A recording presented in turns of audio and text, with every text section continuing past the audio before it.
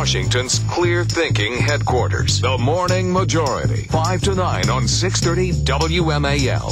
8:37, Morning Majority, Brian Neiman, Joe DeGenova in this morning. By the way, I got some emails from people saying, I thought you said Larry King was going to throw out the first pitch at the Nationals game yesterday. Apparently, Larry's going to throw out the first pitch at tomorrow's game. Oh, there you go. So we'll get our chance to see how good Larry King is at throwing the baseball. They had a bunch of military guys do it yesterday. And quite frankly, they didn't do a very good job. There were like 5 of them out at the same time. There's some national players ducking for cover. They thought they were throwing grenades. Yeah. Yeah. Shannon Bream joins us now from the Fox News Channel. You can see her Sundays anchoring 12 to 2, Fox's America's News headquarters. Good morning, Shannon. How are you? Good morning, gentlemen. Well, I know you've been covering the back and forth on the CR negotiations and whether or not they've reached a deal. There was a report that, hey, they kind of came to an agreement on a $33 billion cut, but now we're hearing, hey, that there is no deal in place. What's the latest in your reporting, at least on that?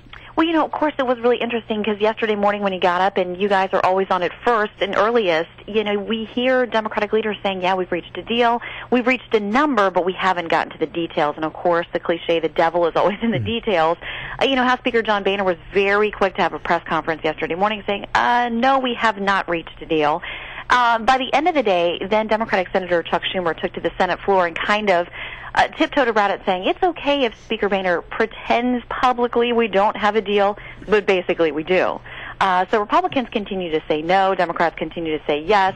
The numbers are off, but we'll see if they're really making any progress. Well, is it, obviously the Democrats are trying to paint it as the extreme portion of the Republican Party. The Tea Party part of the Republicans are trying to force Boehner into saying no to this. Does he have to sell his caucus on this deal, or is there really no deal as far as Boehner is concerned?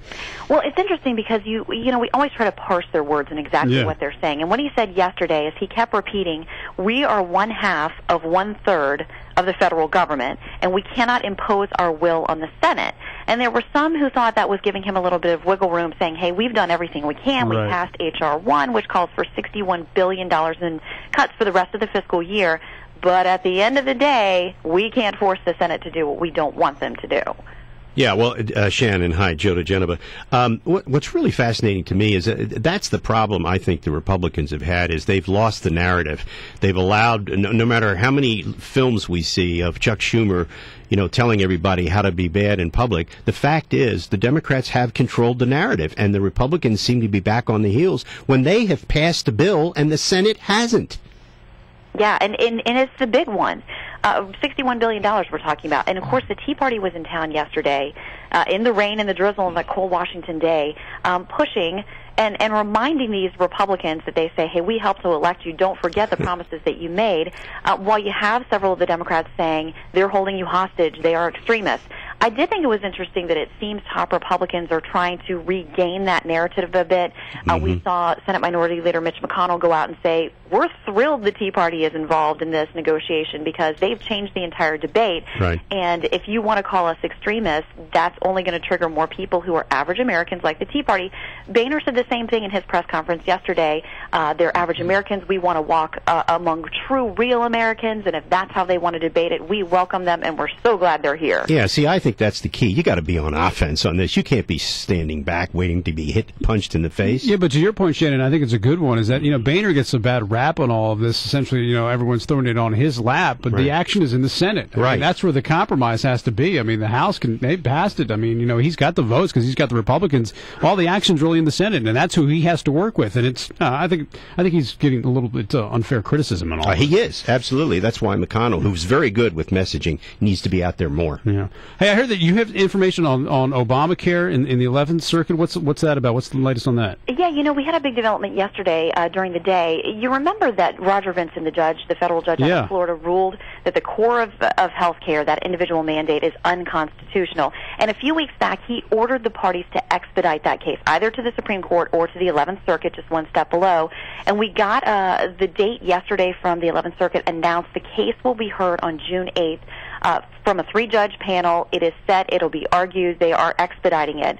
That is a much different schedule that we would have had Judge Vincent out of Florida not ordered that. But the interesting thing is a couple huge things that happened before that, because on May 10th, the case out of Virginia with Ken Cuccinelli, the Attorney General, that'll be argued in the Fourth Circuit, and he is still pushing to get that case fast-tracked to the Supreme Court. We now know that the justices on April 15th in their closed conference behind closed doors will consider that petition. We could know on April 15th, or probably more likely the following Monday, what their vote is. If that's the case, that case out of Virginia could get to the Supreme Court before anything else does. Bottom line, one of those cases is going to end up there if the justices take them, possibly as early as next term. That means it's going to be decided in the middle of 2012 presidential election. So a lot of movement on that front as well yesterday.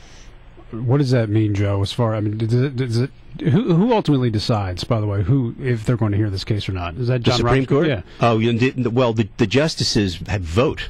They could vote to hear it. They have to have at least 4 justices to take an appeal, to grant cert. But they will. I think it's an open question as to whether or not they would take it quickly, because they benefit from having the opinions written by the other courts before it gets to them. But they may feel compelled, given the significance of the issue, to grant an expedited appeal. You just don't know what they're going to do. Do you get the sense, though, Shannon, that that the administration wants this to drag on as long as possible in the courts? Well, that's certainly been, what all the pundits think, is that they don't want it to be overturned, obviously, anytime soon, because the longer it goes on, the more that states have to go ahead and start implementing the framework and spending the money to get things set up for when those mandates kick in 2014 and the different things. If they lay the groundwork and they spend the money, the states are going to continue down that track until it's ultimately decided, and the longer that takes, the more invested they'll be. All right, Shannon, good to talk to you. We always appreciate you coming on the show. Thanks very much.